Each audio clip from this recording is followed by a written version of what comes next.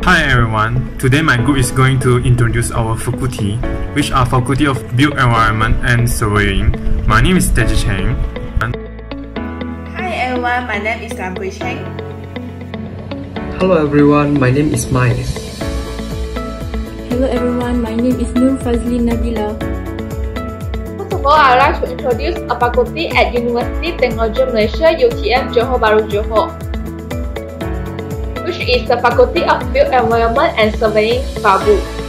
For the mission of the faculty is to be the faculty of choice for education and professional development in a built environment, and for the mission of the Faculty of Built Environment and Surveying is strive to develop professionals who are responsible for shaping a sustainable built environment through synergistic partnership with the industry, professional body, and alumni.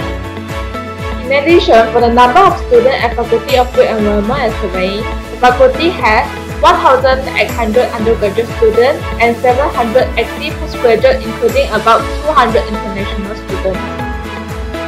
Furthermore, the number of professors at the Faculty of Built Environment and Surveying is 13, and they also have 33 associate professors and 113 senior lecturers and also 5 lecturers. So let's talk about departments in Faculty of Built Environment and Surveying. Basically, there are 6 departments provided in faculty, which are architecture, landscape architecture, quantity surveying, urban and regional planning, real estate, and geoinformation. I would like to present the programs provided in each department. For the first one is architecture. We only have provide Bachelor of Science in Architecture with honors. For the second one is landscape architecture. It only have provide Bachelor of Landscape Architecture with honors. The third one is quantity surveying. It has 2 types of bachelor programs, which are Bachelor of Quantity Surveying with honors and Bachelor of Science in Construction with honors. Number 4 is urban and regional planning. It only provide Bachelor of Urban and Regional Planning with honors. Number 5 is geoinformation. It has 2 types of bachelor programs, which are Bachelor of Geomatics Engineering with honors and Bachelor of Science Geoinformatics with honors. For the last one is real estate departments.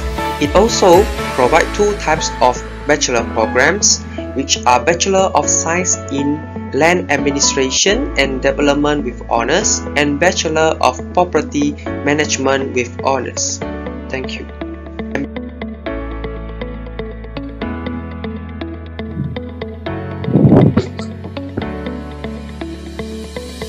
There are 6 facilities in Fabu, which are Convention Hall and Seminar Room, Teaching Rooms, Laboratories, Meeting Rooms, Library, and Studios. For the first one, Convention Hall is located at level 1 in B12. The capacity for it is 400 pax. The second one, Seminar Room, there are 4 seminar rooms. For Seminar Room 1, 2, 3 is located at level 3 in B12. It can fit 40 pax, 60 pax, 30 pax respectively. And the big seminar room is located at level 3 in B03, and it can fit up until 100 pax. The second one is teaching rooms. There are 2 types of teaching rooms, which are lecture hall and lecture room. There are 24 units of lecture room in Fabu. Next is laboratories. There are 25 laboratories in Fabu. Next one is meeting rooms. There are 2 meeting rooms, which are meeting room 1 is located at level 1 in B12 and meeting room 2 is located at level 2 in B12. The next one is library. The Fabu library is located on the ground floor of B05 Fabu. It can fit up until 48 pax. The last one is studios. There are 26 units of studios in Fabu. That's all from me, thank you. For the part of partners and collaborators of Faculty of Built Environment and Surveying, know that there are at least 63 of partners and collaborators. One of the famous collaboration are with Huawei, which was held at Dewan Sultan Iskandar Utm Johor Bahru campus on 2nd March 2020. The various activities in this collaboration including talks by Huawei leaders, campus recruitment, and showcase of Huawei products and solutions. Last part, awards and achievement in Faculty of Built Environment and Surveying. There are 204 awards and achievements from 2005 until year 2018.